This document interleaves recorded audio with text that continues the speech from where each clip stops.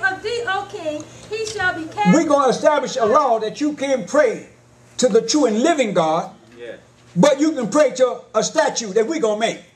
Don't worry about it. We'll make the statue. We'll make it out of gold, and we'll give him diamond eyes, and praise God, and silver ears. Amen.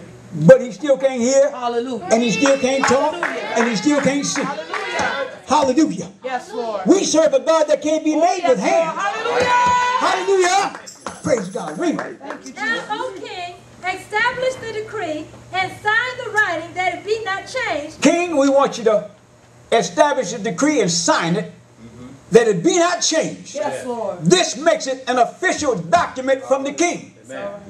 But it didn't come from the king of kings. Right, that's right. Hallelujah. See, there's a king, but there's a king of kings. Hallelujah. There's a president, but there's a big president. There's a boss, but there's a big boss. You see, there's a boss over the boss. And we know the boss is over the boss. Hallelujah. We know a king is over the king. Praise God. So the king signed it, but the big king didn't sign it. Read. Therefore, King Darius signed the writing and the decree. Uh-huh. Now, when Daniel knew that the writing was signed, Here's where I want to go. Yes, Lord. When Daniel knew that the writing was signed, he knew that it had come from the king. Yeah, President Obama signed it. Praise God. But if it's contrary to what God taught, President Obama, I don't care what you call for a decree. Hallelujah. I don't care how you say you're going to put preachers in jail because they're preaching against homosexuality. I'm trying to let you know you ought to get my jail cell ready now. Hallelujah. Get my number ready now. And get ready to take my picture now. Hallelujah. Praise God. When Daniel knew that the writing had been signed, he went into his house, and his windows being open in his chamber. I'm trying to let you know, church, you can't be ashamed for who you are. It's time to stand up now. Don't let any type of numbers or any type of influence on the job, neighborhood, supermarket, or wherever you go try to influence you against serving the true and living God. Hear me. If you're ashamed of Jesus, Jesus said, I'll be ashamed of you when I get back to glory. You can't be ashamed of nothing that the gospel has taught, because if it wasn't gospel, it wouldn't be in the book. But it's in the book, and I believe the Bible said it's forever and ever. Hallelujah. Note it in a tablet, write it in a book, that it might be for the time to come forever and ever. This book is forever. You can't change this book because God wrote it. You can't destroy it because God wrote it. You can't hide it. Hallelujah. You better hide it in your heart. You better hide it anywhere. Oh, praise be to God. And I'll say to the young people, you have been handpicked to be in holiness. Don't be ashamed. Even though you go among your peer group and they laugh at you and mock you at the school, they don't know what they're doing. Don't get angry at them. Pray for them. Hallelujah. Every now and then say to them with a smile, you don't know what you're doing because you don't know who you worship. But I know who I worship. I worship the true and living God. And I'm not going to bow to the decree. I'm going to wear my veil covering. I'm going to wear my dress. I'm not going to change it into pants when I get to the schoolyard. Preach, prophet, preach. Hallelujah.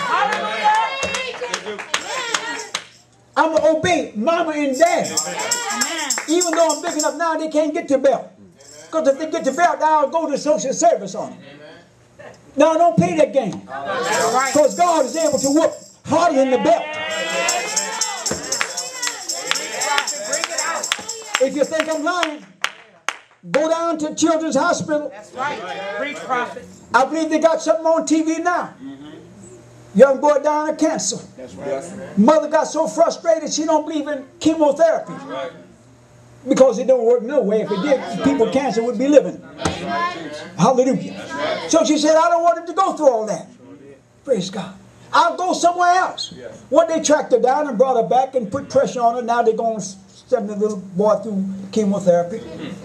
Well, according to your faith, be it unto you. But if I made a stand, I'd make me a stand. Y'all hear me first. If I made a stand for Jesus, then Jesus, I believe in you, and I believe it's your will. If my child be healed, my child going to be healed.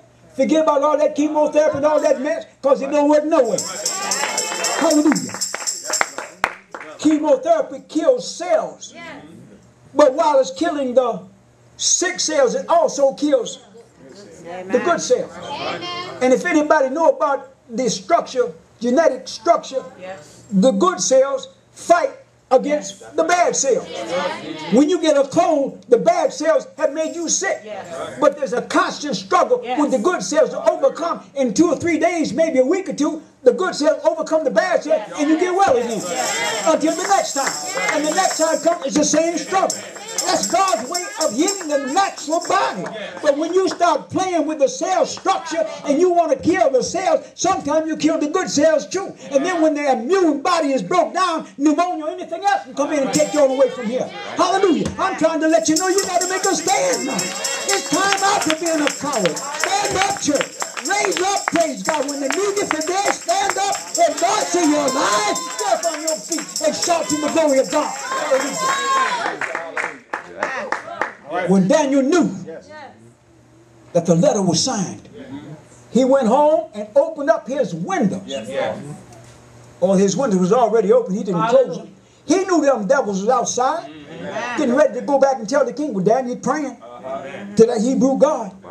But Daniel didn't care because he had made up his mind through a commitment. Hallelujah. Don't miss this. Daniel had made a commitment to Jehovah God. Hallelujah. Come what may.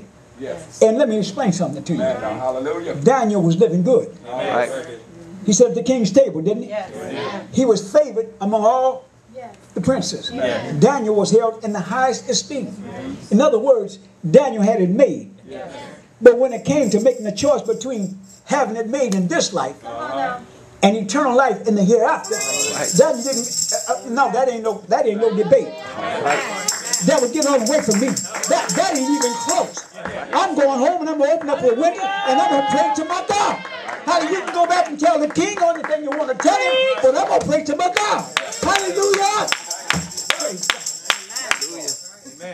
Paul kept on preaching till they took him out and stoned him and left him for dead.